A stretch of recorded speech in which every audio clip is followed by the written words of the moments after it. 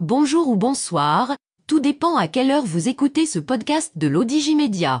Notre chroniqueur de l'ODJ, Ahmed NAJI, partage son avis et ses réflexions dans un article qu'il a intitulé « L'été de tous les dangers ». Alors écoutons-le dans ce podcast. L'auteur commence son article ainsi. En ce début de saison estivale, le monde est littéralement entré en ébullition, dont on ne peut accuser le réchauffement climatique. La contre-offensive ukrainienne est mal engagée, ce qui donne des aigreurs d'estomac aux hommes politiques et médias occidentaux, qui tablaient sur un succès pour justifier, auprès de leurs opinions publiques, le soutien massif accordé à Kiev.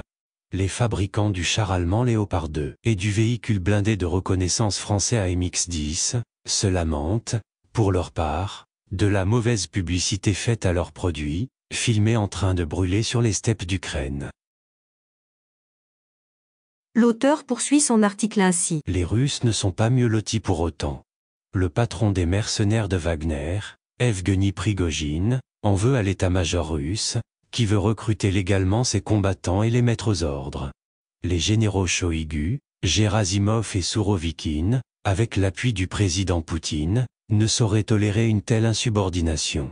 Ce n'est pas dans les traditions de la maison. Les mercenaires russes ont le choix entre suivre leur chef, au risque de perdre des salaires plus élevés, que se pratiquer sur le marché du mercenariat, ou se retourner contre lui et s'assurer d'un emploi dans les rangs de l'armée. Aux États-Unis, ce n'est pas le bonheur, non plus.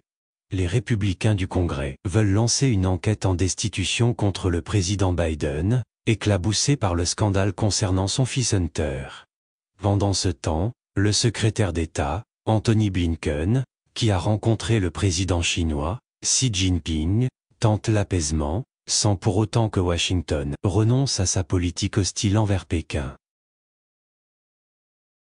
L'auteur précise ainsi. Saisis de folie furieuse, les colons israéliens, qui s'en prennent aux Palestiniens de Cisjordanie, entraînant dans leur sillage l'armée israélienne, risquent de provoquer une grave déflagration dans un Proche-Orient toujours au bord de l'explosion. Alors que l'Afrique du Sud s'apprête à accueillir, fin août, le sommet des BRICS, Brésil, Russie, Inde, Chine, Afrique du Sud, 13 pays se bousculent au portillon pour y accéder et 6 autres sont en voie de faire de même. Les BRICS à 5, c'est déjà, actuellement, 41% de la population mondiale, 3,3 milliards d'habitants et 31% de l'économie du globe. Bâtir un nouvel ordre mondial, basé sur la multipolarité, est l'ambition clairement affichée de ce nouveau bloc.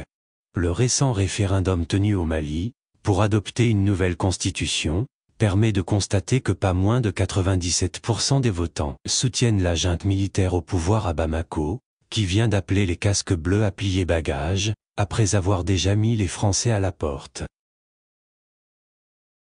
L'auteur conclut son article ainsi. Le modèle occidental ne fait plus recette, dans les pays du Sud global, plutôt attirés par l'alternative que représentent les BRICS.